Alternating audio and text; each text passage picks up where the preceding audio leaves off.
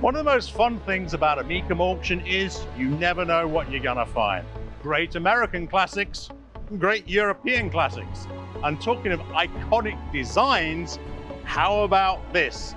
A 1943 Willys Jeep, designed to be given to the military in the 1940s in the European theatre of operations from D-Day to the push right through to the end of the Second World War. Well, it was Da Vinci that said simplicity is the height of sophistication, and this vehicle, to me, is really the epitome of that. It was designed to be ultimately serviceable wherever you were as easily as possible, and of course the guys had to save space as much as possible.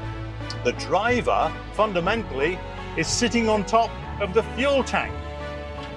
Well, this vehicle certainly did prove its worth and prove its mettle. And to me, in every way, it sums up the enthusiasm and the effort given by the greatest generation to secure a lasting peace in Europe.